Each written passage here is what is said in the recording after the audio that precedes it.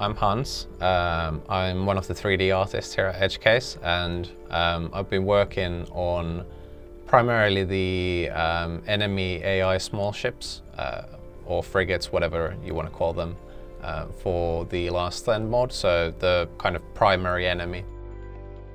What we started out with was a few kind of initial loose environment block arts from Willis. Alex made a bunch of really cool, simple block arts for the AI frigates for me. And I've kind of taken those initial block arts that he's done for those and just kind of been putting my own spin on them, trying to make them look all quite distinct from each other. Just trying to make something that you can kind of instantly pick out at range and say, okay, that's a beam ship coming at me, or that's a self-destructing ship coming at me. I probably want to shoot that before it gets to me.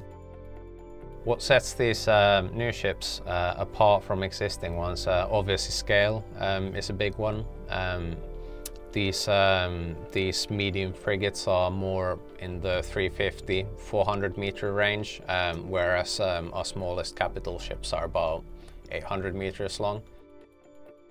What's been quite fun to do with these AI frigates, given the size of them, is that they're not quite capital ship size, but they're almost in the same ballpark. So you get to work with almost the same sense of scale as you do with these capital ships. But at the same time, the actual workflow for building this is quite different, and you can kind of just focus more on making something that looks really cool at that scale, is really optimized. I've been primarily working on the AI frigates and ship skins for this mod. I've done something with them that is not on any other skin in the game, so I think people will really like them. I don't want to spoil too much, but they've got this really cool kind of animated energy thing panning through the ship to make it look like it's proper alive with the AI inside of it. So yeah, I really hope people will like those.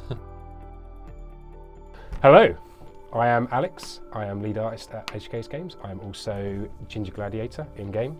I have been developing the kind of visuals for Last Stand for the last couple of months, including most of the environment art, the looks of the ships, the overall tone, everything really. I guess what makes Last Stand visually different from the other modes we've seen in Fractured Space is that we're somewhat bound by need for a common structure in the lanes in Conquest. Final Stand involves waves of ships attacking the base, so they have to capture the forward stations in either Alpha, Beta or Delta to gain access to the Zarek home base. But as far as game mechanics go, it's the only real similarity in Conquest. I worked closely with Willis to create some rough blockouts of the sectors. We wanted to have less asteroids and more structures to fight around, which meant a lot of new Zarek structures to build. The main base is built mainly using components that create a sprawling facility. The 3 forward sectors are built around 3 islands of terrain. Each has its own sub-theme and shape language that sets them apart from one another. Alpha has a canyon theme, which with large vertical rocks in the middle of the map dividing the play space. The AIs jump in behind and move around these obstacles to kind of attack the forward stations. Beta is a superheated mountain range with a sparse thermal capture installation. Zarek uses this sector to capture and store energy for the use in the Zarek research facility. Delta's somewhat inspired by the Giant's Causeway, with an island of rock made of stepped pillars of mineral-rich rock that Zarek mined to develop future special weapons.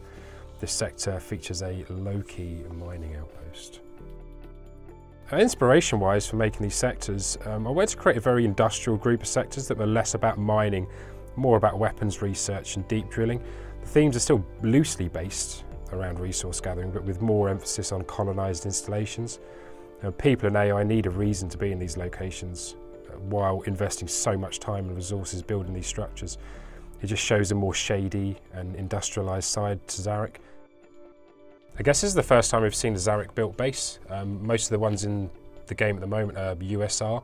It's a very brutalist style, and I wanted to reflect this in the shapes and the layout of the structures.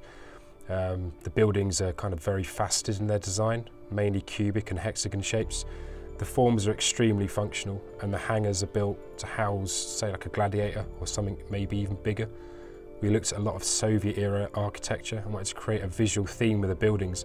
This also extends to the perimeter wall that acts as cover to the base.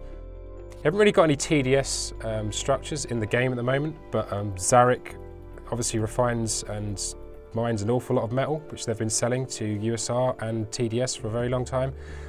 USR, they've obviously got their structures, so it wouldn't surprise me if there were some pretty massive installations hidden away that we haven't quite explored yet. I guess my favourite thing that I've kind of been working on the last stand is just being able to get a chance to tell some stories in the Fractured Space universe. This game's a real passion of mine, and I've been designing and building spaceships and environments for the last 4 years, and it's been great to kind of develop a new game mode with story elements, and that's something we haven't really done before, and it's kind of helped us to really push the visuals and kind of up our game artistically. There's a lot of new stuff going into this update. It's really exciting, and I think we're at a point now where we want to start really fleshing out the Fractured Space universe. I'm still waiting for the movies or the upcoming Amazon series, so until then we'll just have to kind of add some more lore into the game and provide some interesting backstories and new characters.